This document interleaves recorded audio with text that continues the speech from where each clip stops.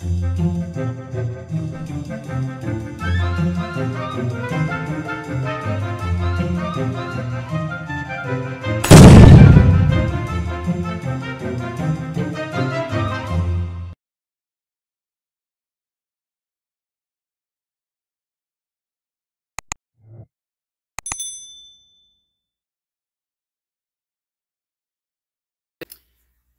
what's up guys? So, the picture that I posted, or I'm sorry, the painting that I posted last night in Gina's group, gonna try to recreate something similar to it to show you exactly how I did it.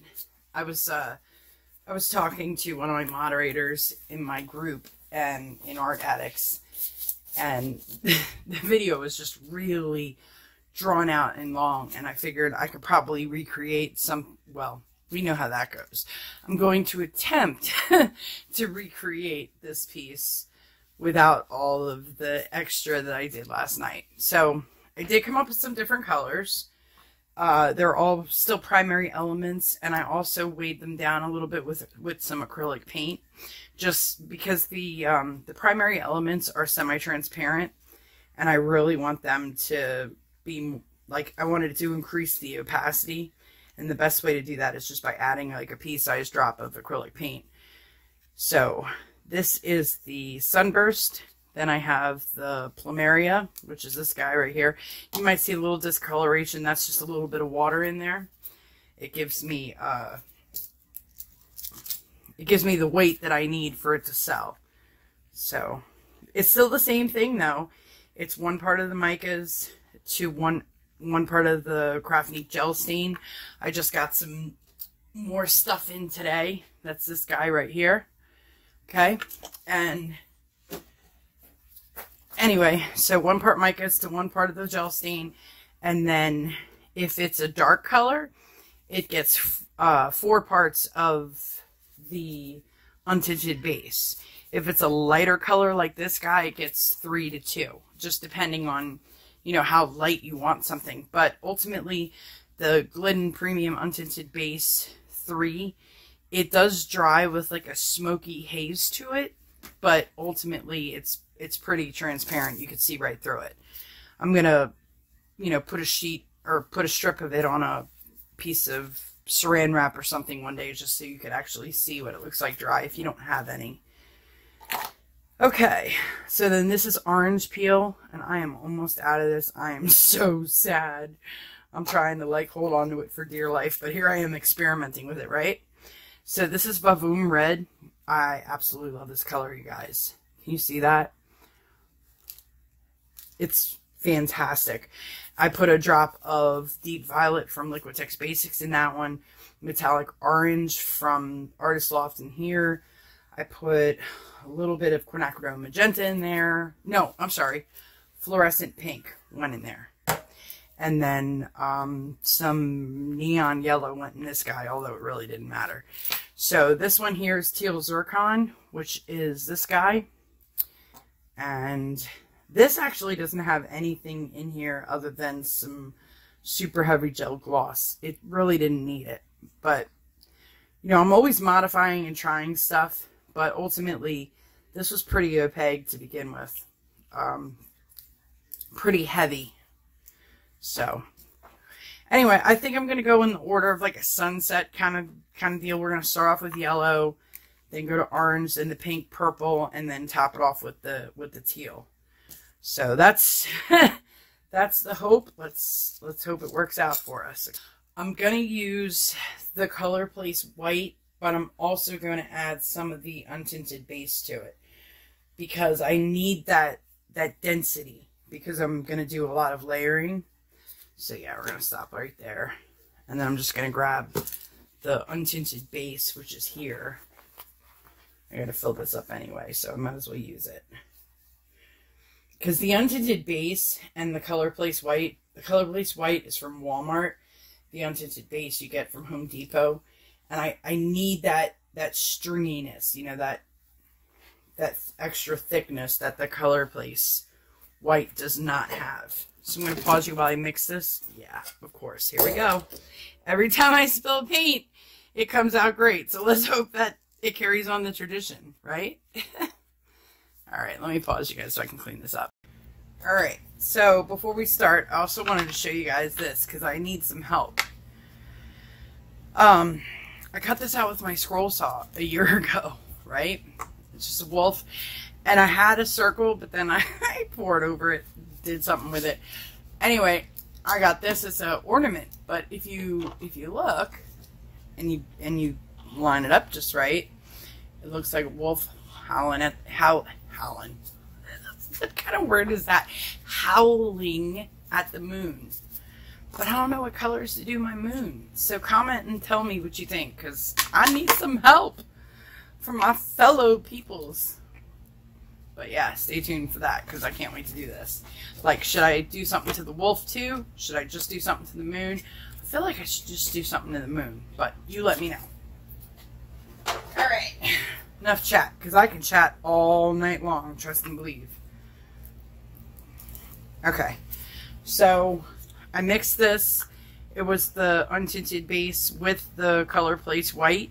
So now it's more stringy. Like I don't know if you could see that. Wait a minute. There we go. That's how I need it to be. I want it to kind of, you know, hold its form. I have my cell activator. We're just using just white, which is the Amsterdam titanium white. 1 part of that to 4 parts of Floetrol, and then water to consistency. Let's see if I can get it to do it for you guys. I might even need a little more water. Hold on. Let me make sure I'm not... No, it's running. That's what I want. Okay. We're good with that. Alright, so here we go. Fingers crossed, right? I gotta move my strap out of the way to my phone. It's kind of like hanging out in limbo. There we go. I'm trying not to put too much paint down this time. Oh, so, okay, the Ring of Blooms. What I did last night was I blew it out. I blew out a bloom on a brown background, which was kind of stupid. I really shouldn't have done it. I should have done it on a white background. I knew better. But I was just kind of, you know, testing my boundaries just to see what would happen. So I'll actually show it to you real quick. Now, it's in the drying process, so it's going to come back. With primary elements, I just want you to know, when you pour something, they fade out, and then you're like, oh no, but then they come back. And then if you resin or varnish it, they come back even more. So don't panic when you see something like this. I promise you it's gonna deepen, you know? Like this guy. I'm just getting ready to resin this guy soon. And you can see the colors came right back. Okay? So I don't want you to, like, you know, second guess yourself or think it's a flop when it's really not, okay? Alright. Because I love the primary elements. That is like the best thing since sliced bread.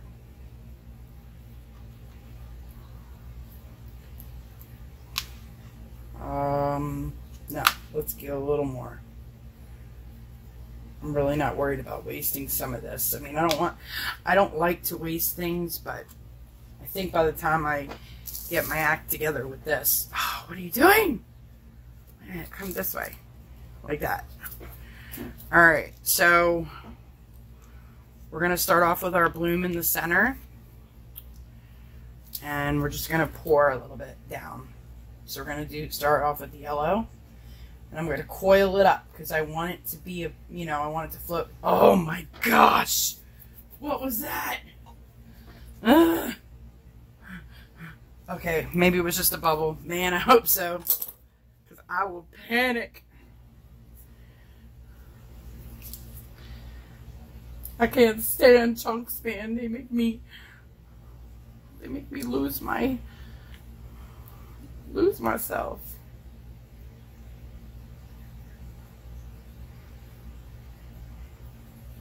You can, like I said in another video, if you haven't seen it, you can also bang your pigments or your paint mix on a table, and that also pops bubbles too. Okay.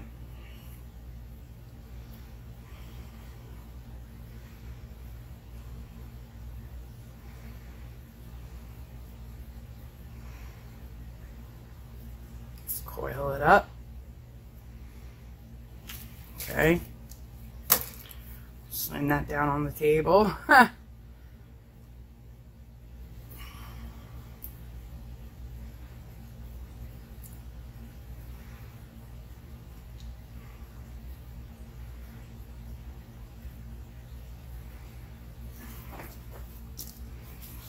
It's gonna be a pretty contrast, I think. I hope so. Oh. That happens, don't worry either. That's fine too.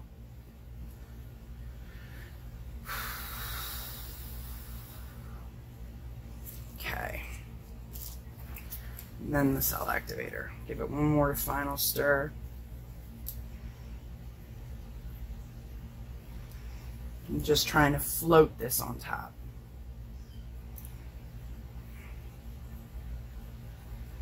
I think I need just one little bit more. All right, now I have to pull this away to blow it because I can't get my head under the tripod thing.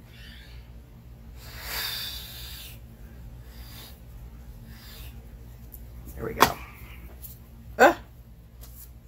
Flung some paint at myself. Okay, there. Bye, bubble. Wow, look at that, you guys. Let me zoom in a little bit.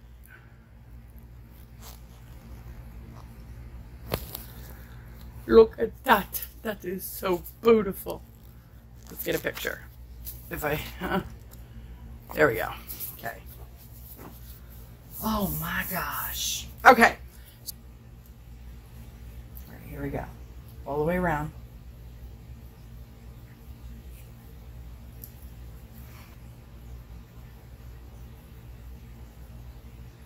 Drag it around.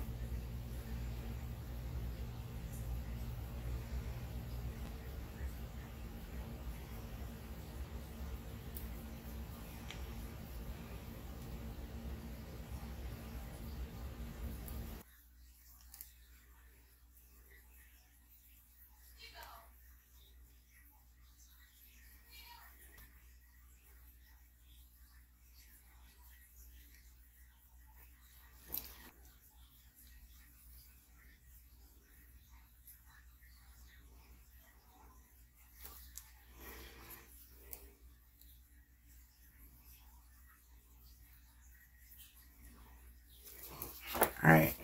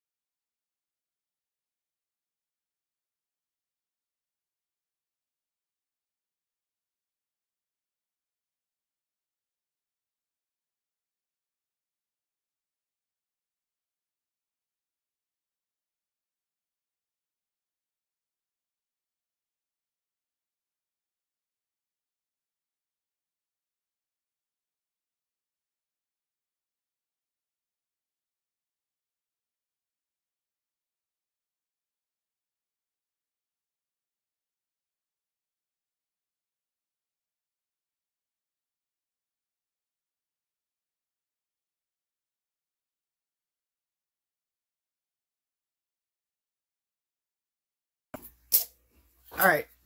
Yep. I'm really done this time. But anyway, the possibilities are endless, guys. I mean, I know this is just like a 6.5 inch round, but go bigger. And yeah, looks like a flower on fire. Anyway, thanks for watching. See you next time. Bye.